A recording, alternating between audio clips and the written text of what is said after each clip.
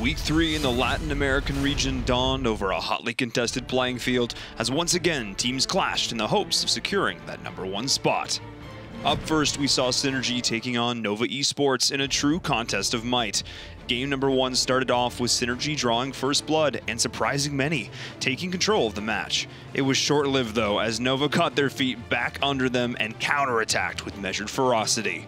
Synergy couldn't maintain their early game dominance and crumbled to the final push of Nova. Nova carried that confidence with them into game #2, where they smashed Synergy, not allowing them a moment to draw breath, taking the series 2-0.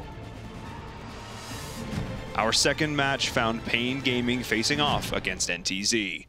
NTZ surprised all by coming out of the gate swinging. Taking a swift early game lead off a fantastic Lindis play, they were able to get Dragon control well into the mid-game.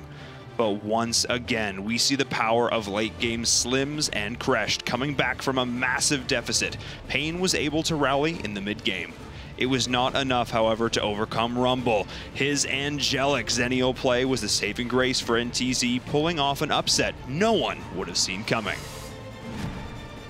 Game #2, however, saw a successful draft variation for Pain Gaming. Focusing on a hyper-tanky composition with heavy CC, they were able to dominate early rotations and scale their Fennec into a mid-game powerhouse. Despite some potential comeback moments, NTZ just couldn't crack the defense of Pain, who take the game and the series 1-1.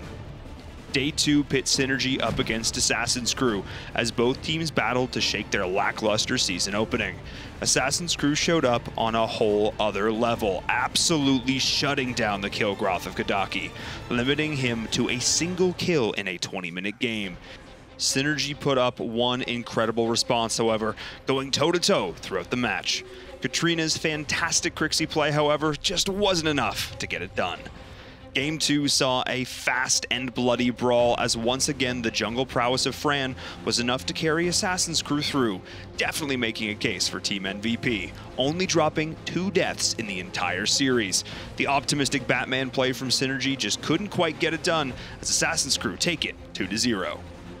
Match #2 saw a clash of the Titans, as two teams battled it out at the top of the leaderboards. Both Nova and Geo Esports saw an opportunity to solidify themselves as the best in the region, and boy, did they deliver. Game #1 saw the creativity of Geo abound as they pulled out Azuka on their superstar, Angra. The team played around this additional layer of aggression and was able to follow up to secure kills. Geo made it a habit of essentially living in the jungle of Nova and never let them feel comfortable in their farm. They rode this aggression all the way to the win. Game #2 saw more of the same. Drafting a wildcard Zill, Geo showed that, at least for now, their unbridled aggression and passion for early fights are enough to take them over any foe. They take the series 2-0 and advance their way to the top of the leaderboards. Overall, there are still many unanswered questions in LATAM, but there is one thing we know for certain: the skill of these players cannot be denied.